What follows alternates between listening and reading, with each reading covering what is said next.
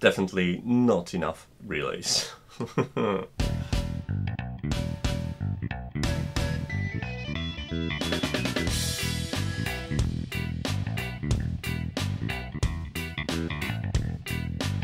Hi, I'm Marta and this is NotEnoughTECH. If you want to get something turned on and off, you're probably going to use relay for that purpose. Now this board in particular has 16 relays and is capable of switching off quite heavy loads up to 10 amps, but if you're interested in something small with a smaller footprint and that can be added to Raspberry Pi directly as a hat, you could take a look at the relay, 4-channel relay from a 52Pi. This 4-channel relay has a hat form factor, which means you'll be able to snap it on top of any Raspberry Pi that comes with a 40-pin GPIO header. That includes the Raspberry Pi 2, Raspberry Pi 3, 4 and also a Raspberry Pi 0 series. Now this is part of the also DockerPI series from a 52Pi, so if you have a power board like this, it has a 4-pin header to provide you with a 12-volt power supply that this power board can deliver. If you're interested in more details about the power board itself, there is a video review in a link there in a corner for you. So let's put that on the top of my Raspberry Pi and see how it works.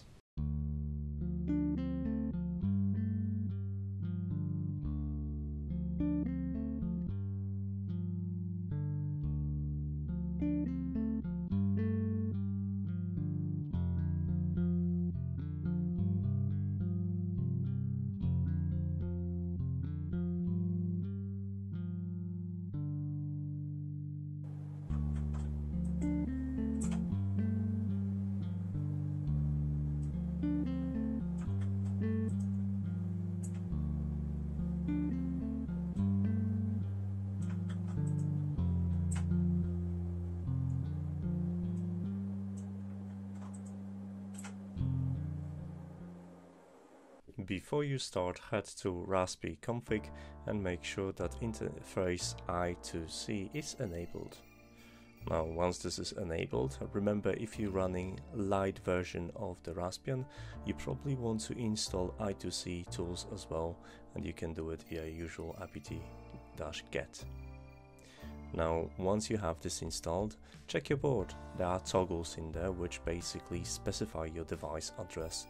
Depending on the toggle configurations, you can use up to 4 different addresses, and to detect this, use I2C detect command. As you can see in my config, I've got address 0x10. Now to switch or toggle the relay, use I2C set -y1 and then first the address, the device address, so it's 0x10 as you can see in the table.